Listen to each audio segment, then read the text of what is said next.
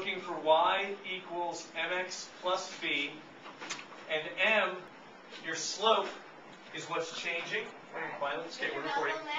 Do not interrupt me again, please. Have a seat. Okay. Now, during okay. Slope is what's changing. So what's changing in this problem, lady? There you go. What is changing? The population. Okay, by how much each year? 2,000. What number are we on? 43. 42 and 43. Are you all together. supposed to see the problems on here? Yeah, you should keep this in view. That's 42? Not yet. We're still reading. We haven't even gotten to 42 and 43. 42 and 43 on page 283 have an explanation at the top. We're still translating the explanation into numbers. Okay? So. Oh, I did this one actually. Congratulations. Okay, now, what's the first year they talk about, the lady?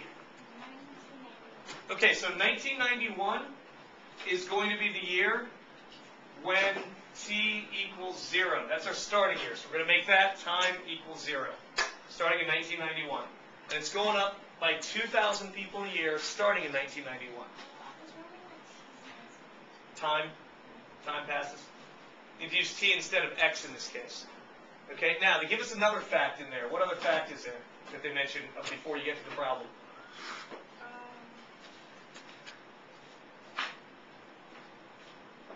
Let's see, it's the first sentence. In 1991, the population was.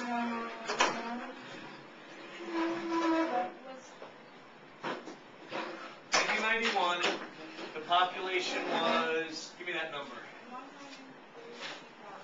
132,000. Okay? In 1991, the population was 132,000. They've actually given us a point here. Okay? 1991 is year 0.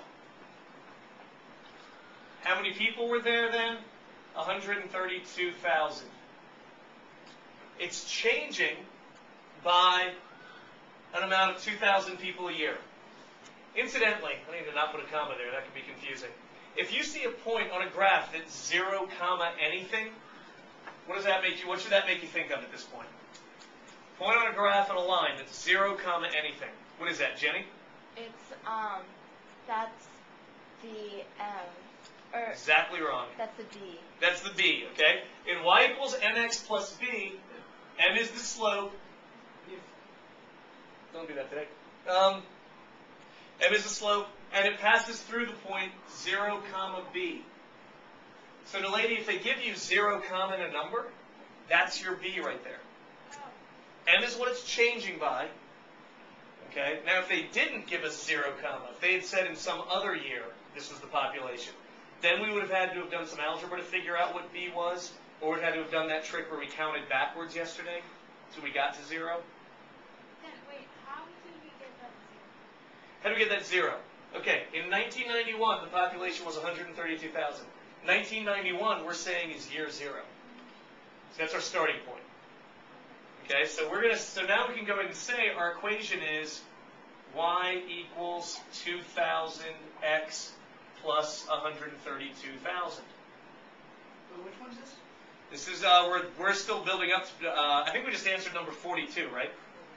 42 says, write an equation that models the population of Kenosha in terms of x, where x is the number of years since 1991. So this is the answer to number 42. Yes, sir? Can I borrow a pencil from you? No. Oh, land negotiation. Or I have some in my locker. Wait, I have a question. You still Do you have some in your locker? Please return it before you leave. Yes? Could you write that equation out as, y equals 2,000x plus b, and then under it say b equals 1? Yes, you can, but you can show that as steps, but the final, the instructions say write a model, and for your final model, you have to have a number in for b. So that's got to be, your final answer's got to look like that. Let's take a look at number 40. This is 42. 42 just says come up with that equation. That's what come up with the linear model means. 43, it says use the model to estimate the population of Kenosha in 2006. Okay, For 43. 1991 is when x equals 0. 2006, therefore, is going to be when x equals... What do you guys think about that? 1991 is when x equals 0. 14 something. It's 146. Oh, 150, right? 15 years. Just 15. Oh. It's not 150 years. Only 15 years have passed in between here. Oh, no, I thought you were talking about for the total numbers. No, not the total. So if 1991 is year 0, And then we- 2006 is year 15. And then what do we do from there, Peter? Don't we plug in all this stuff? Which stuff where specifically? That Like confuses the me. M, X, and the B.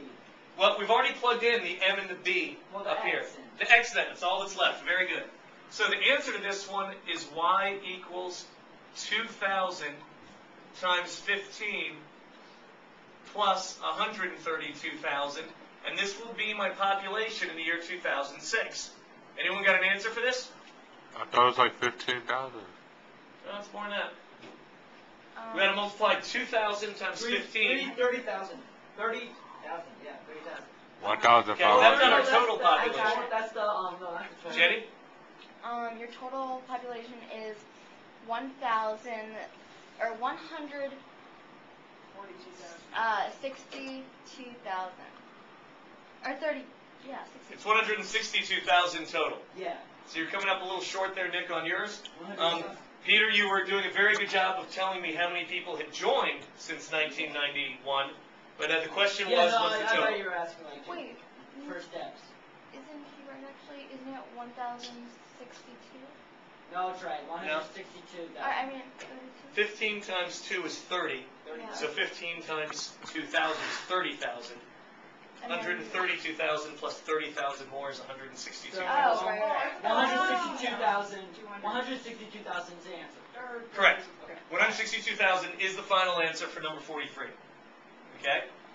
The thing that really speeds this up is if you notice that they give you the population in 1991, and 1991 is year 0, and you quickly go, oh, that means it's 0, 132,000. This is my y-intercept. So that goes in the B spot.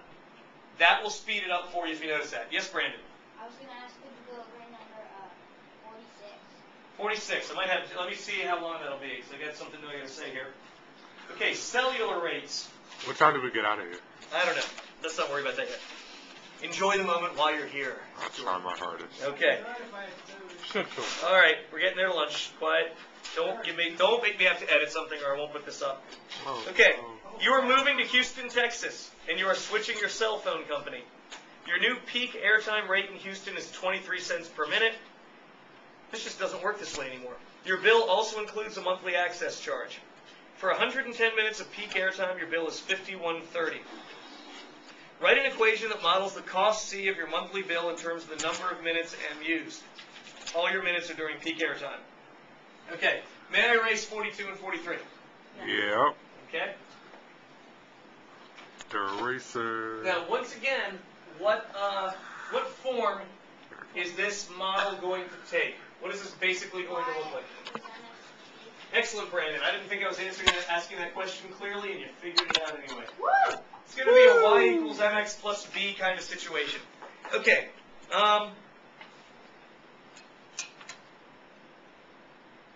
This is annoying. Oh, they're being really annoying. Okay, well, remember, slope is always what's changing. You're using your phone. Your phone has two things going on. It's got a monthly charge, and you pay that whether you use it or not, and then it's got a minute charge that only kicks in if you're talking to somebody. Which of those two things is the thing that is changing? The monthly charge or the by minute charge? The by minute, or no, the No, monthly monthly. charge. The monthly. Denied. It's the by minute charge. So Jenny started to say first, okay? It's by minute charge. Think about this for a minute. You pay the monthly charge, that is always staying the same. The thing that is always staying the same, the thing that is there even if you do nothing, that's always going to be your y-intercept in these models. So the monthly charge is always there, and it'll tell us what the monthly charge is. We're going to figure that out in a minute.